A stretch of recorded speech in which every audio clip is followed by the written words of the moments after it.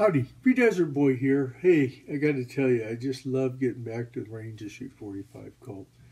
I got my favorite, one of my favorites, darn near my favorite open sight, probably my favorite open sight lever action round, the Rossi R92, based on the 1892 lever action.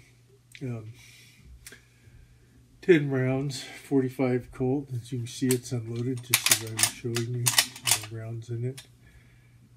I had a great time shooting this gun. This gun never fails to make me feel good about the fact I got it and being satisfied with it as a purchase. A lot of people might ask, what do you think about Rossi?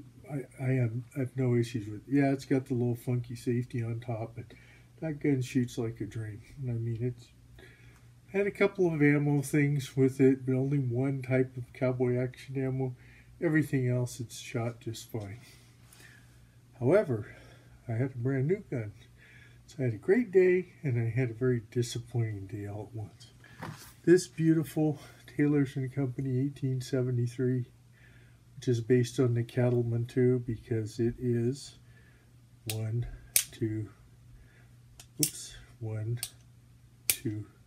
3, right? Instead of the 1, 2, 3, 4. And if we flip it open and so forth,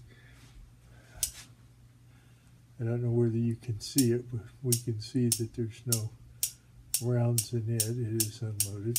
I just got back to the range with it. I love the weight of the gun. When it shoots nicely. Notice what I said. When it shoots nicely. However, that's the issue. Now, I paid probably more for this gun.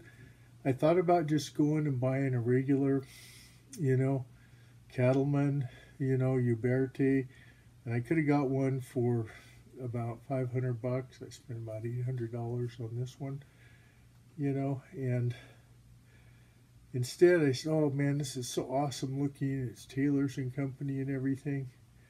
Well, if the other one would have been a standard, 1, 2, 3, 4 click, I think I probably wouldn't have had the issues I had. I don't know that, but just from the brief reading I did at the range, I had such a number of failure to fires. And I tried different ammo. I tried HSN 250. I tried Grizzly 250. I tried, what is it? It's Aguila or Aguila, 200. I tried all kinds of different ammunition in here. And only once, I think I was able to fire all 5 rounds, because I only load 5, right? Load 1, skip 1, load the other 4, standard, cowboy action shooting kind of protocol. Anyway, I had so many failures to fire, and some of them when I brought it back around, yeah, it would strike it again and it would fire. But I had some where that just didn't work out. And when I looked at them, they were very light primer strikes. I put those same rounds in my Rossi and boom, no problem. Okay. Kind of set them aside, and practiced all the safety protocols, waited and so forth after failure to fire.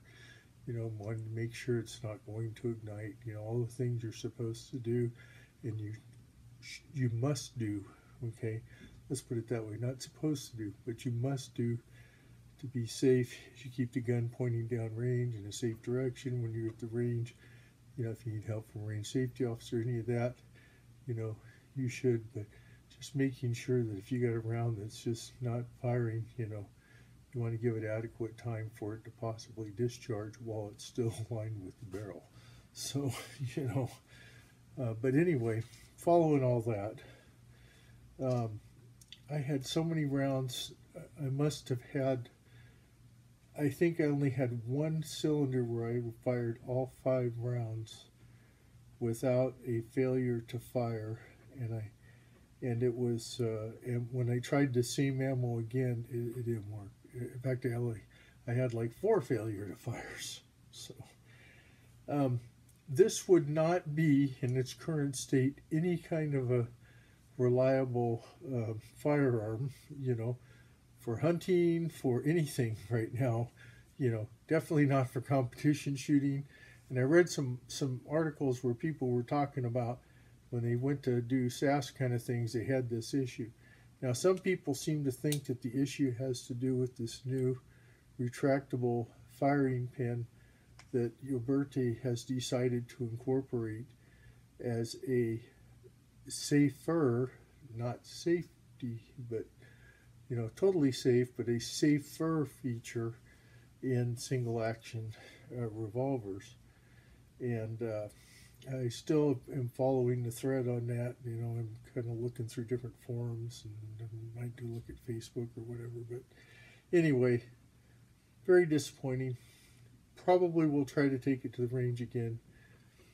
Where I purchased it, they have a range. I was at a different range today because I had to go in the evening, and just try a few more, try to figure out and watch my videos to see if there's anything I can tell about pulling it back and pulling the trigger, because I tried to make sure, is that I'm not pulling it back hard enough? Am I not pulling the trigger, you know, down all the way? You know, all those kind of things. And I couldn't really tell, you know, couldn't really tell what the situation was that was, I couldn't duplicate it, right? And I even tried to figure out, is it a particular chamber? Is the bullet like seated in there farther than it should be, you know, where the primer's not striking consistently or something like that. So anyway, I love this gun. It's an awesome looking gun. However, got to figure out what happened with it. So I still love shooting .45 Colt, and I hope somehow, right now I know that I've been reading some articles where it's saying like UPS won't ship guns anymore or whatever. If I have to send it to Taylor's and Company, because I don't know where I bought it at, or has anybody that can take care of it, I don't think they do, then I don't know what I'm going to do. There's another couple of firearms dealers in town that do shipping and stuff. Some of them are manufacturers. One of them's a manufacturer here in town as well. So I don't know. I'll have to see. So stay tuned. I mean, I love being at the range, and I'll show you some of the range footage, maybe, just so you can see that it does shoot. But other than that, it was pretty disappointing. However, I love that Rossi. That Rossi is a good rifle. So thanks, and as Reed Desert Boy always says, be safe out there, whatever you're doing. If you like this video, please like, comment, and subscribe.